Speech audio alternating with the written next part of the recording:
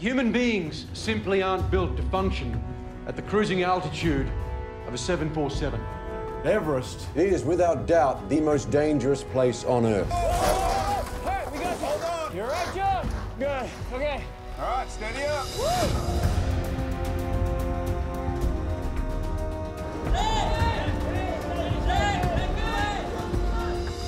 We didn't know what Walt was getting us into. A lot of directors say we want to do this for real, we want to bring you in the elements, and most of them aren't telling the truth. We are trying to simulate and experience as much fear as we can and as much discomfort. The more you draw it from reality, the more likely you get reality. We shot everything we could in Nepal. I think it would have been impossible to make this actual story without going there. It is a struggle of going there and trying to come home. I wish I was with you.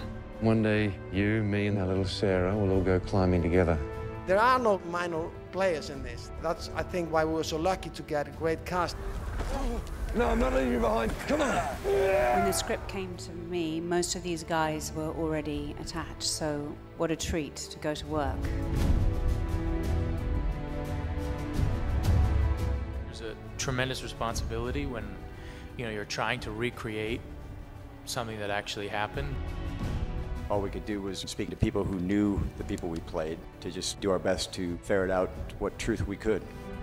I was drawn to the mountain the closer I got to it. You get the most real version of yourself, you get to the core of who you are.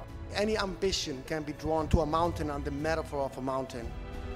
It was extraordinary. Seeing Everest for the first time is something everybody should do.